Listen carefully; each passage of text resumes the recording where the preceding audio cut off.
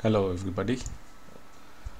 This is the first lecture in this series. In this lecture we are uh, try to understand what is the pressure is.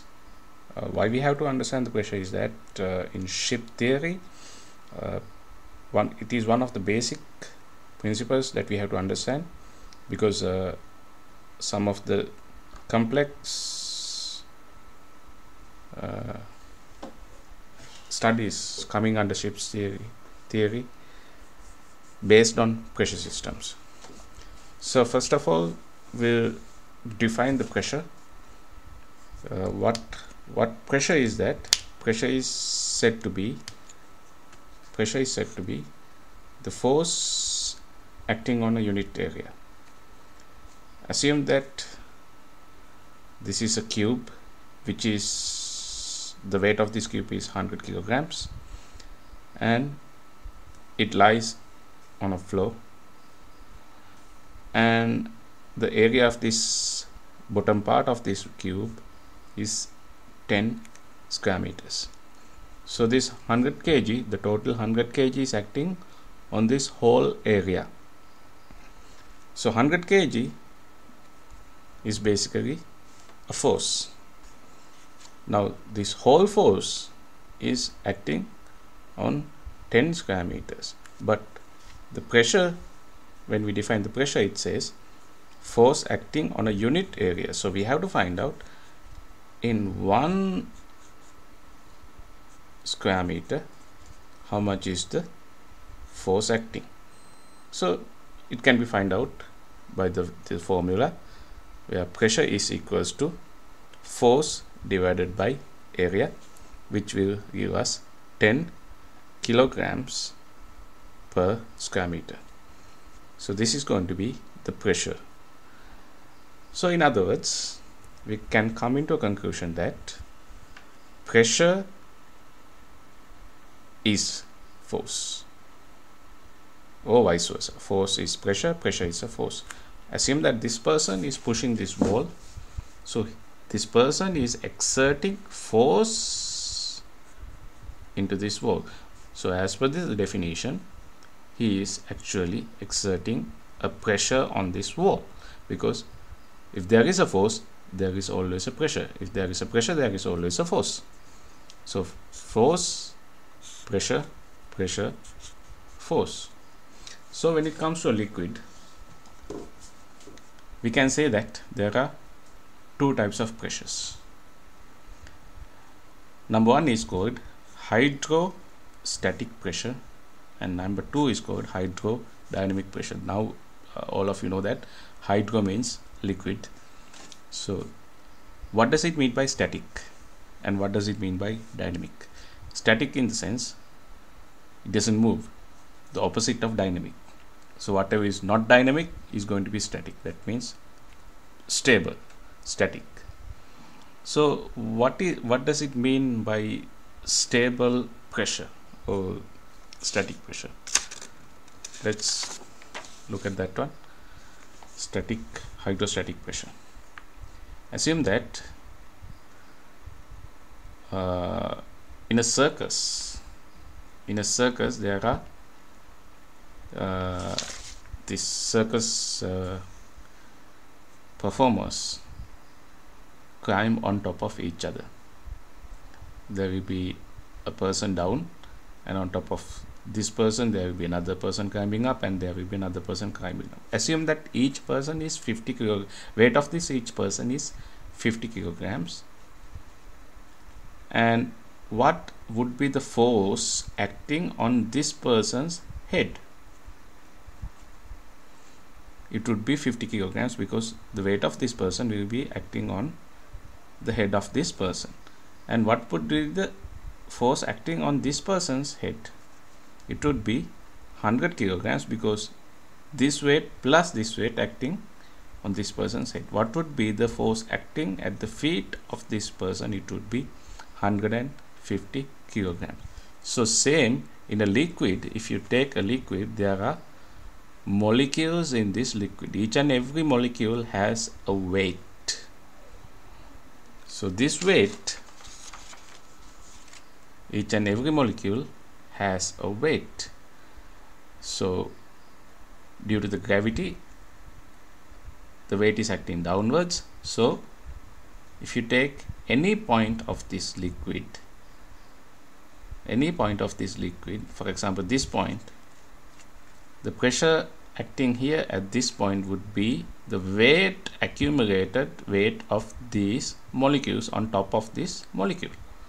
So if you look at this point, what is the pressure acting or force acting on this point would be the weight, the accumulated weight of all these molecules acting here.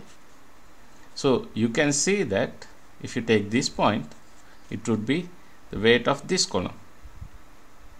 So it can be seen that the pressure or force acting at this point or this point or this point is a function of the height. So as the height changes, the pressure changes. You can see that. Plus, assume that this is water.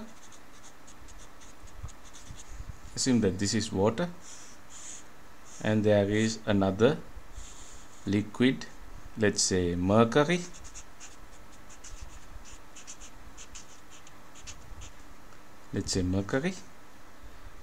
And mercury molecule, and compared to water molecule, mercury molecule is heavy.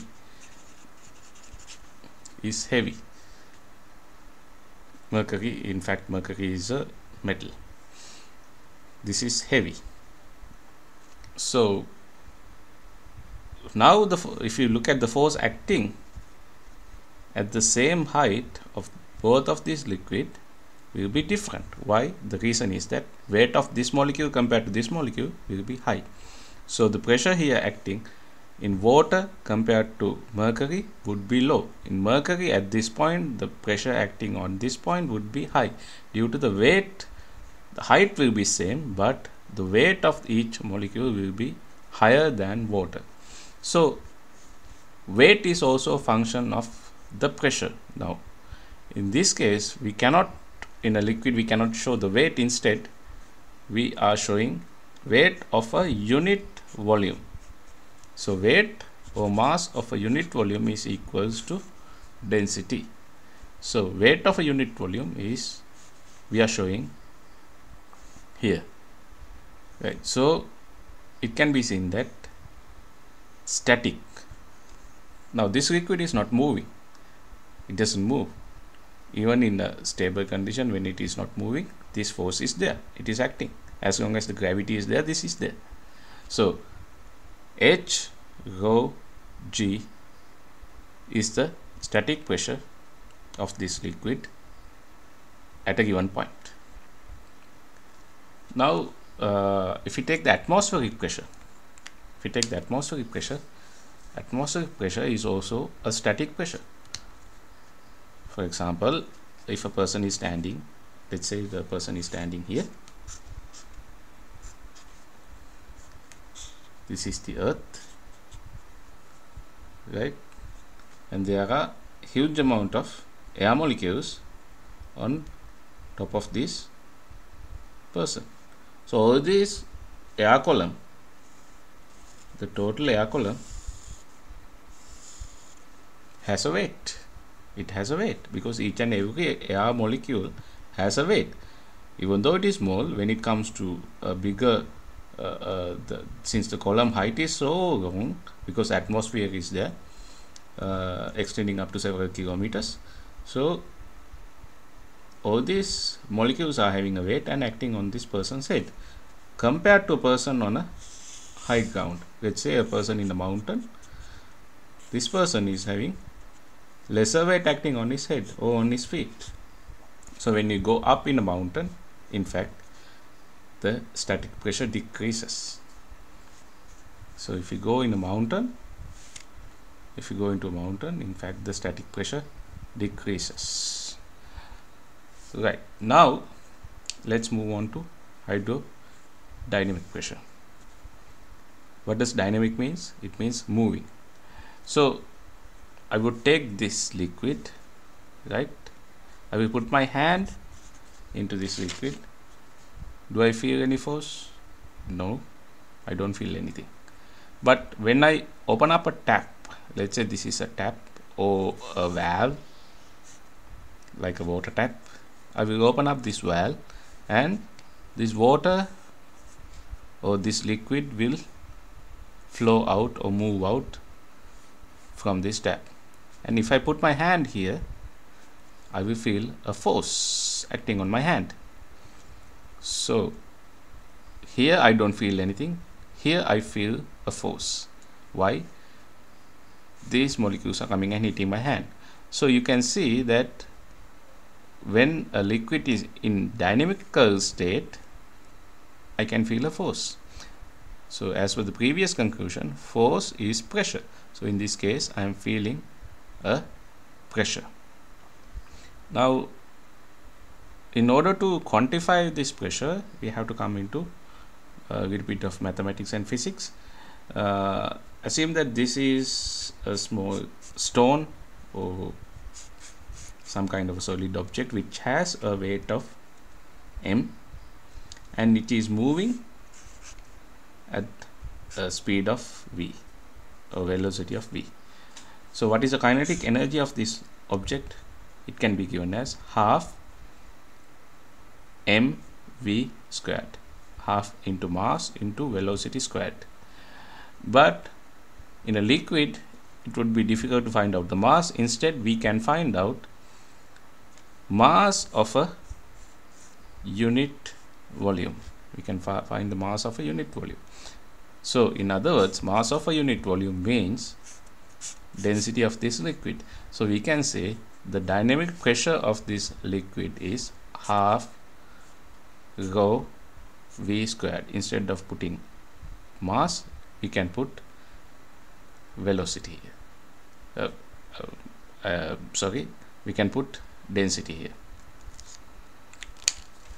So now when a liquid is having hydrostatic pressure and hydrodynamic pressure, so there was a person called Bernoulli. This Bernoulli explained that we will come to the Bernoulli's theory later on, because the ship's eductor system is based on Bernoulli's theorem. We'll look into the Bernoulli's theorem in the next lecture. Thank you very much.